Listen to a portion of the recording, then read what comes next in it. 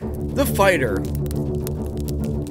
An expert in physical combat, a master of many weapons, a warrior that strikes fear into the heart of its foes. The Fighter archetype in Ashes of Creation is destined to fill that warrior slot in your party. A heavy, armor-wearing, massive sword-wielding, damage-dealing beast that isn't afraid to get up close and personal with any enemy and deliver a massive amount of damage. Ashes of Creation has a unique take on classes. While the core Fighter archetype will be similar to what you'd imagine when it comes to a traditional plate-wearing DPS of any fantasy RPG, what truly defines a class in Ashes of Creation is the combination of the primary and secondary archetypes coming together to create this class combination. The secondary archetype can be unlocked as you progress in the game, giving players 8 potential options for each class. For the Fighter, these combinations include the Blade Caller, which is a Fighter Summoner, the Blade Dancer, which is a Fighter Bard, the Weapon Master, which is a Fighter Fighter, the Dreadnought, which is a Fighter Tank, the High Sword, which is a Fighter Cleric, the Hunter, which is a Fighter Ranger, the Shadow Blade, which is a Fighter Rogue, and the Spell Sword, which is a Fighter Mage. The primary archetype you pick upon character creation is a permanent choice. The secondary archetype unlocked through player progression around level 25 will augment the primary,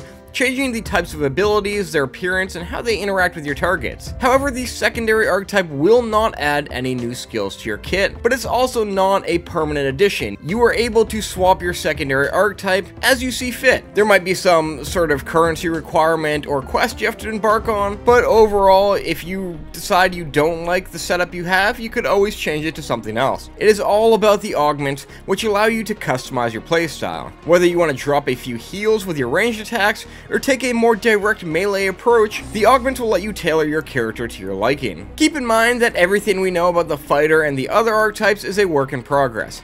Ashes of Creation is in an alpha state, and anything and everything could change as they continue to react to player feedback. Most of your abilities will be unlocked through careful selection within the skill tree. You won't have 100 different abilities ready for you in your skill book to place on your bar, because Intrepid wants you to make a thoughtful selection within the trees to really help cater to your playstyle. As you progress, you'll unlock skill points. Skill points are expected to be rewarded every fraction of a level instead of once per level, as is common in most games. You can then place these points in your tree to gain access to new abilities or upgrade existing ones that you've spec'd into. Looking at the skill tree on the screen, it's clearly a work in progress, suited for a level cap of, I believe, 25. Being an alpha, everything you see is subject to change, and abilities may come and go through the testing phases. Some of the ones we've seen already could even be absent by the time Alpha 2 finally launches, as Intrepid feels they didn't fit that class design as they'd hoped. For Fighter, the abilities we know so far include Battle Cry, unleash a resounding war bellow, applying the riled effects to the caster and nearby party members, and Shaken to all nearby enemies. Gain 5 combat momentum for each target that was riled, and riled targets have increased stability and higher chance of tripping Shaken enemies.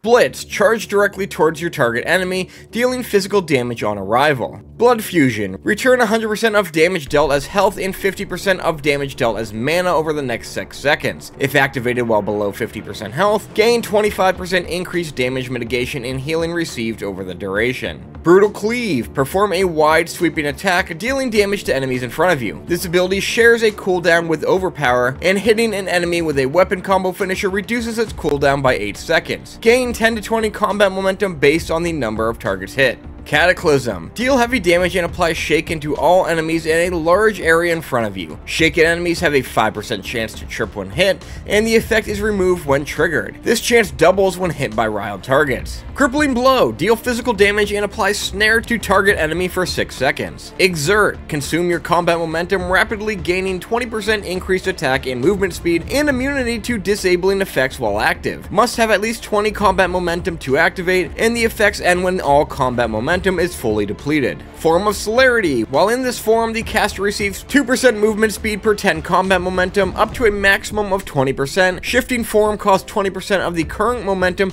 and triggers cooldowns on all other combat forms. Form of Ferocity, while in this form, the caster receives a 2% attack speed per 10 combat momentum, up to a maximum of 20%. Form of Fluidity, while in this form, the caster receives 4% disable resistance chance per 10 combat momentum, up to 40%. Leap Strike, leap to a target location and deal damage around you, snaring target hits for 3 seconds. Lethal Blow, perform a powerful descending strike upon your target enemy, dealing additional physical damage based on the amount of missing health, up to 300% base damage. damage. Lunging Assault. Spend 15 combat momentum to lunge in a direction a short distance and perform an upward swing upon arrival, dealing damage to enemies in front of you. You are immune to hard crowd control effects while performing this ability. Maim. Perform a powerful melee strike in a short forward cone, dealing physical damage to all targets hit, plus 100% additional damage to recently tripped targets. Overpower. Deal direct damage and apply Shaken to your target enemy. This ability shares a cooldown with Brutal Cleave, and hitting an enemy with a weapon combo finisher refreshes the cooldown of this ability. Rupture. Deal physical damage and apply a debuff to the target. While the debuff is active, the target acquires 5 wound stacks per second that they're moving. After 5 seconds, the target takes heavy damage plus additional damage for each stack of wound it has. Whirlwind, a channeled ability that deals physical damage to all enemies around the caster with each spin. The spin rate increases the longer it's channeled. The caster is immune to hard disabling effects while spinning. Activate this ability again to end channeling early. A lot of these abilities will be able to continue to be upgraded as you invest more skill points in them, and these upgrades can include increased damage, reduced resource costs, shortened cooldowns, and more. The fighter has its own unique class resource on top of mana called Combat Momentum that you may have heard of in some of the abilities. This resource, displayed under your mana bar, starts out as an empty bar. As you use certain abilities and weapon combos, you will build up that momentum. When you've earned enough, Combat Momentum will grant you unique stat bonuses based on the form you're in. These forms, as I mentioned before, are Form of Celerity, Ferocity, and Fluidity. When it comes to the fighter's choice of weapons, as you probably know by now, weapons aren't locked behind specific classes. Your fighter could wield two-handed swords if it wanted to, or even opt for a wand. While it might not be the most beneficial choice for the archetype, you can still have fun experimenting with different setups. The fighter, though, as it seems, will be able to handle the majority of weapons with ease. The fighter in Ashes of Creation looks amazing, especially for something still in its alpha state, and it really gives us the best representation of what melee combat is meant to be in Ashes of Creation with its hybrid system. And this is one of the archetypes that I am extremely excited to get my hands on come October 25th when Alpha 2 finally begins.